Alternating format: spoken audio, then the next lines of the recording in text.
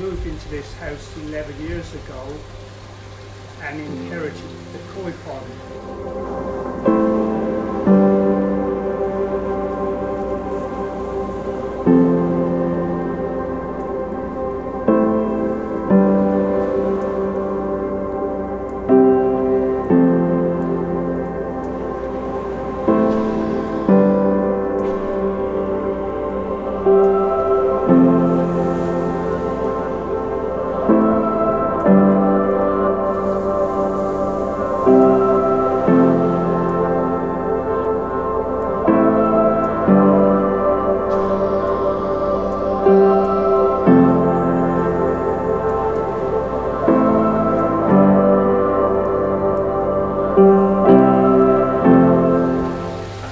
Anything to do with koi before, and the gentleman that I bought the house off left me 6 koi fish.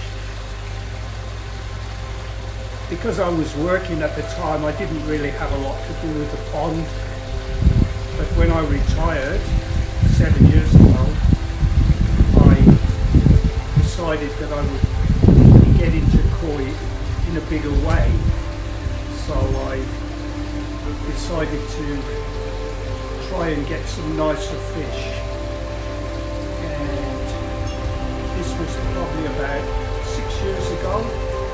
I ended up joining the Koi Society in Australia.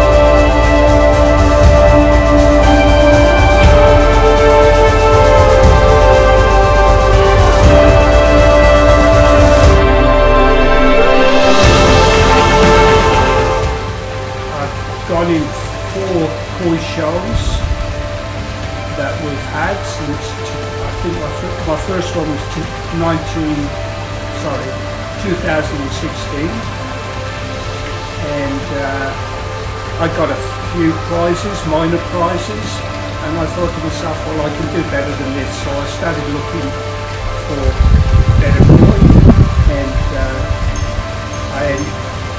to date, in those 4 shows, I've ended up with 3 variety champions.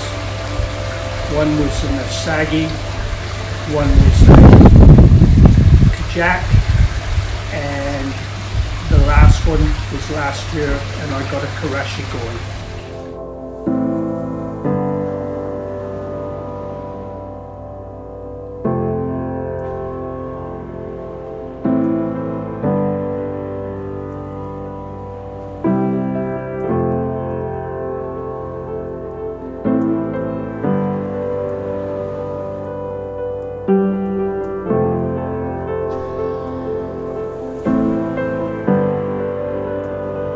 Very hard in Australia because we can't just buy them from Sakai or people in Japan like most countries can.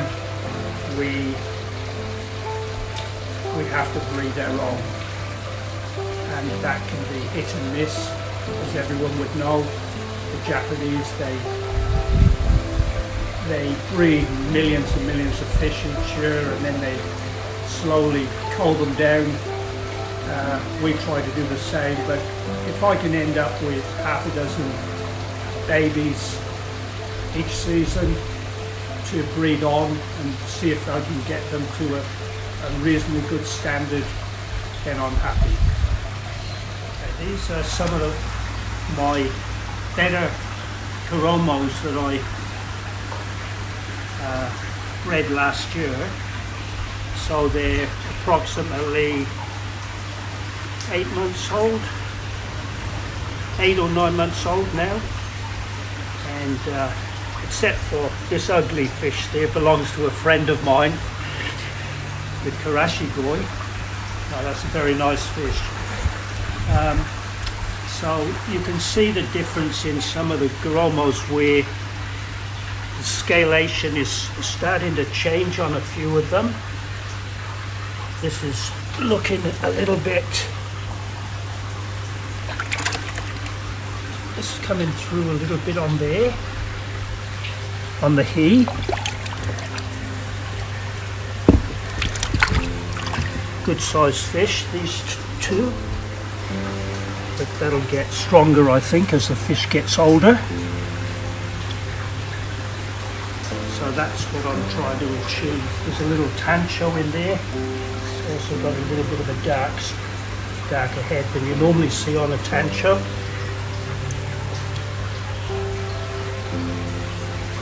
A little bit one-sided, but nice fish.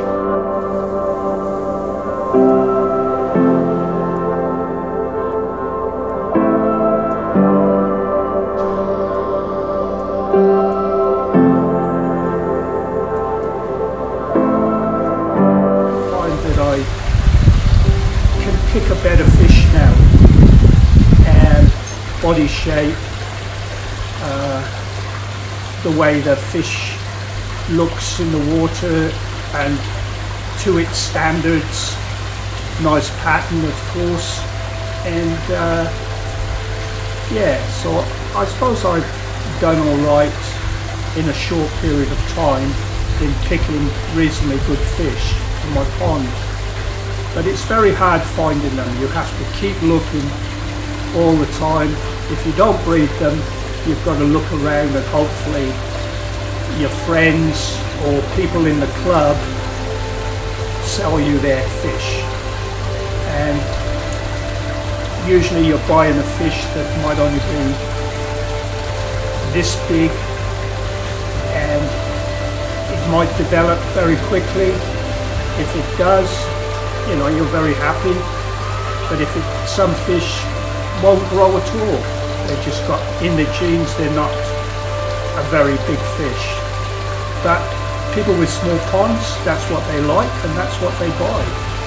But people like myself that are looking at showing fish, I've got to look around for bigger and better fish, more outstanding fish that judges take a look at and say, wow, look at that, you know, that's a good fish. So that's where I'm at the moment. I still like the hobby, I still like the breeding part, and I still like looking around and trying to find good fish. Yeah, I suppose that's it really.